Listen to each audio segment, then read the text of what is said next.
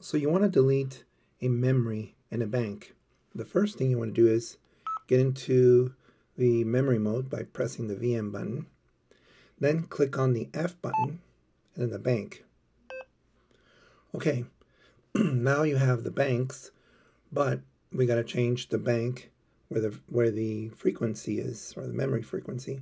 I'm going to click on band. I'm going to go to bank number 6. This is where the frequency is. Click on band. And that's the frequency I want to delete. Now, it's going to delete the frequency in the bank, but not in the memory completely. So the next thing I want to do is click and hold on the F key. Right? Then what I want to do is I'm ready to delete this channel.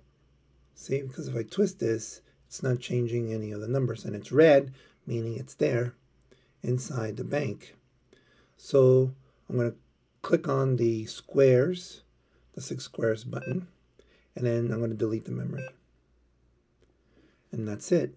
If you click on band again, you can see that it's not there anymore. See, band 6 is gone, right? We can click on band again. We can click on the F button, and we can click on the MR button to get out. But you can see that my frequency is still there in memory.